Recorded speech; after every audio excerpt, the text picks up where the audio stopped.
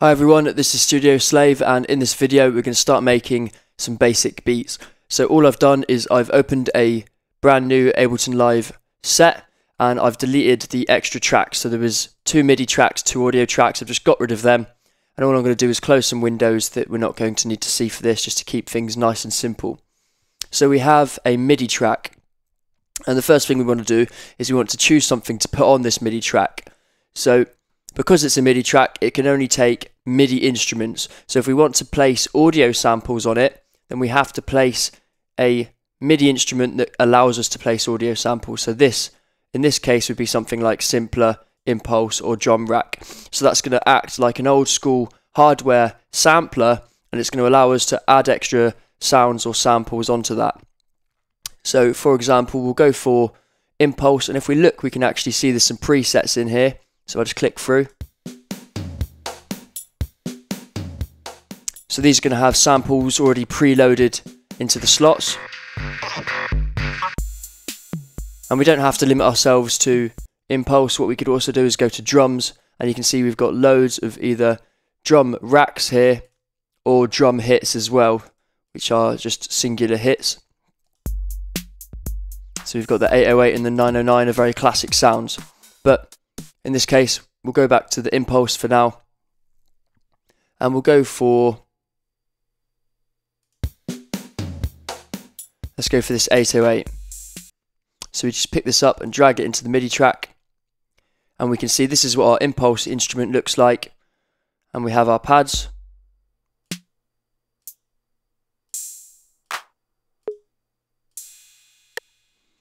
And we have a few features associated with each pad. So if I change this and click on another one, you can see that the settings update dynamically.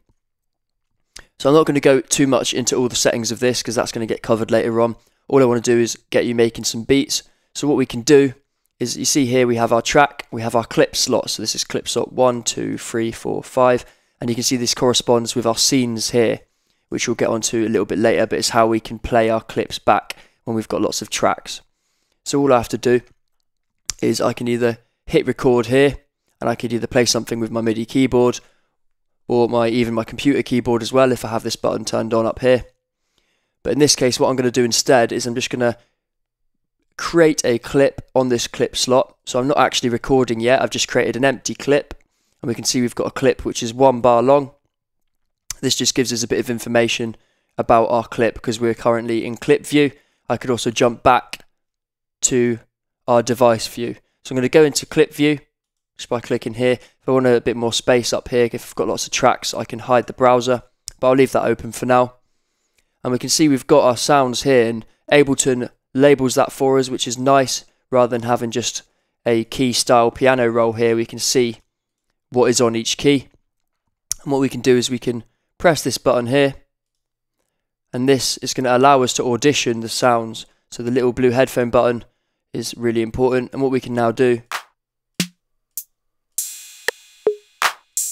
and then likewise I could also do that with my keyboard as well. So that's me pressing A on the keyboard. I can also change octave using the Z and the X keys, and you can see in the bottom left here, getting an update, seeing which octave I'm in. And we can go up again, and we can go up again, and you can also go down. So that's Z and X. Okay, so what we can do from here is we've got our 1 bar loop, is we can just draw in some notes, and we can either do that by clicking, so that's just a double click of the mouse, and double click again to get rid of it, or if I press B, you see we get this little pencil tool. I press B again, it goes away. I can also turn it on up here in the top right. And now I just need to single click, and I can also click and drag. And if I press play now, I can press play using the space bar, and you can see that this play button lights up. What this is doing is this is now playing Ableton Live as a session view, but it's not actually playing this clip yet. So what I can do is I either press play and then I launch the clip, or I just launch the clip and it knows to play session view as well. So let's do that.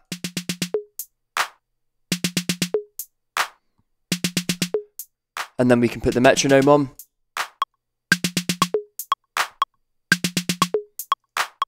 And we can press the space bar to stop again.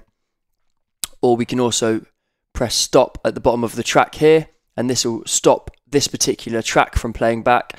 Or we can press stop here, and this will stop all the scenes from playing back. And then likewise we can also do it up here as well, which will stop the playback.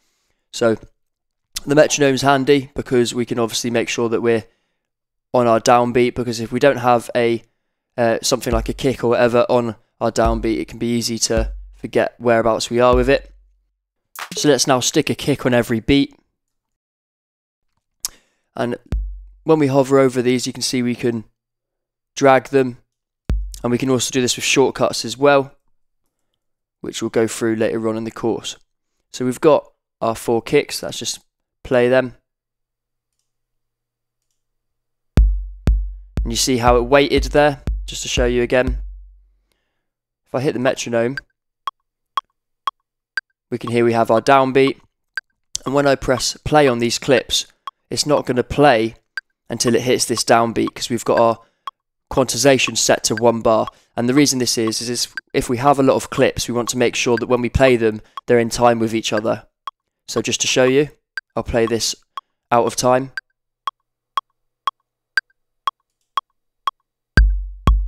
And it always hits back in the downbeat or whatever we have this set to.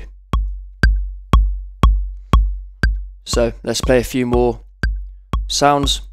What we can do is we can preview.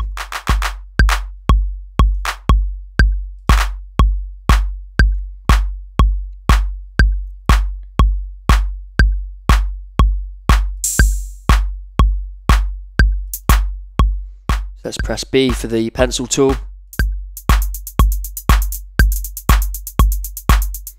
And I'll turn off our metronome because we don't need it anymore.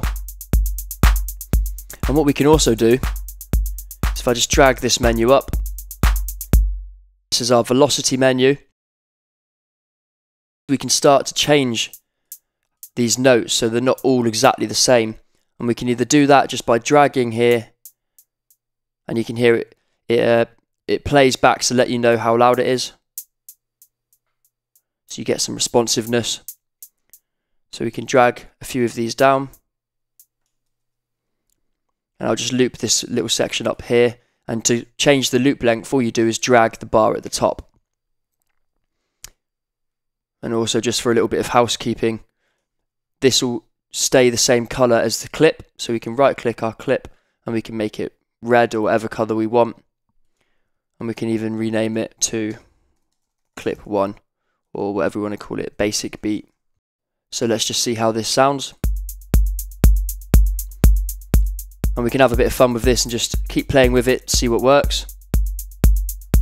Another thing you can do is you can just hold down Command and just drag down. And you can see that the actual notes here change colour to give an indication of what their velocity is depending on their shade of brightness.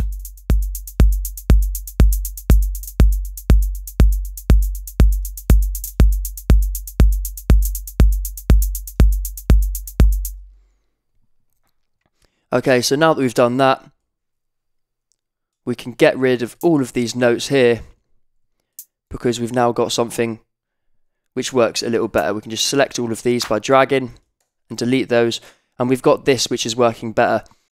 And we've got some generic shortcuts for Windows and Mac which I'll just quickly go through. So things such as Command and C to copy and Command and V to paste. So if I just select here and press Command and V now, I can paste.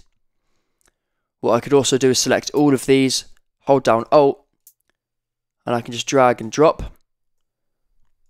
Or what I could also do is I could select all of these and just press Command and D, which is duplicate. So there's plenty of different ways of achieving the same result in Ableton Live. So we now have our entire sound. And this is when we can start to add in other things. So maybe we want to add in a snare underneath this clap. And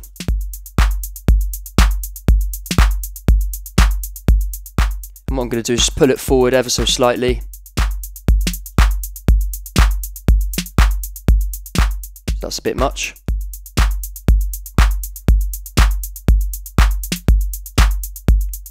So that sounds good. And because I want to make sure that this value that I've set here, if I just zoom in, by the way, you can zoom in by just hovering up here and you get this magnifying glass, and then you can just zoom in and out. So to make sure we get the same sort of shuffle value that we've set here, all I'm going to do is just drag along. So I've selected from here, you can see with this highlighted area, I've selected all along this highlighted area. So I know if I just press Command and D, it's copied it across and it's kept that extra bit of shuffle that I've added by dragging the note forward. And with dragging notes, you can see I can drag these fairly easily. They can also get them to snap. So if you are trying to drag it and it's snapping, then all you have to do is hold down Command and then it's going to slide around for you.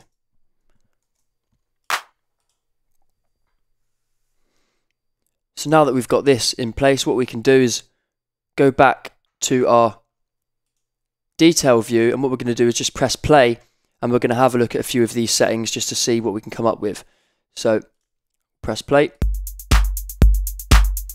I'm going to drag up the mixer as well, just so we can see it a little bit better and get a better resolution of what's going on. Some things are getting a little bit loud, so I'm just going to turn this down a tiny bit, because it's always good to keep these green and not in the red like this. So this is bad.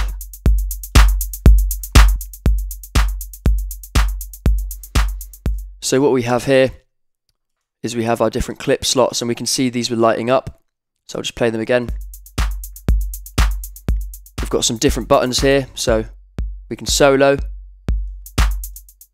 and we can mute. And the only basic controls I really want to show you for now is how we can change the length of these sounds and how we can change the pitch of them. So to change the pitch, all we have to do is drag on the transposition, and this is just transposing up by 5 semitones, so that's 5 notes on the keyboard. So we can have a bit of a heavier kick by doing that. We could also soften the start if we wanted to. We can stretch it.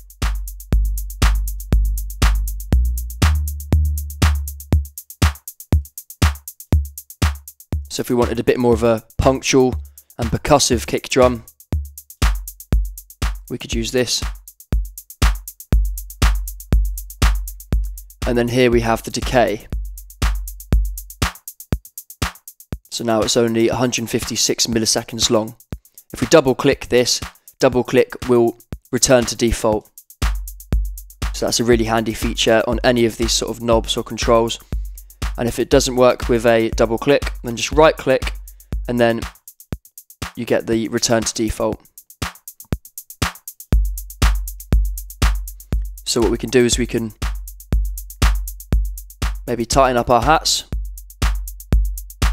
stretch them, and here we get a nice metallic sort of ringing.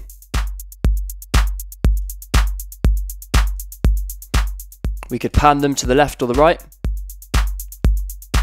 and then later on we'll maybe learn how to automate this so we get a bit of movement. And then we've also got our volume here as well.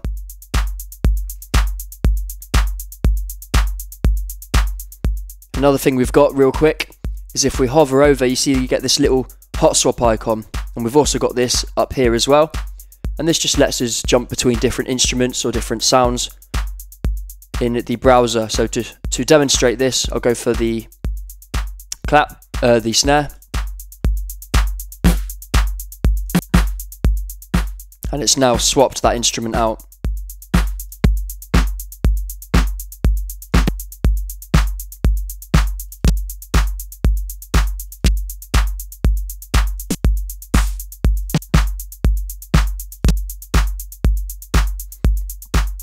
So I'm going to go for the snare 707 in this case, so I just close down that hot swap. Okay, so in this video we've made a very simple beat using impulse, and what we're going to do in the next video is we're going to expand this out, maybe using other tracks and other scenes as well.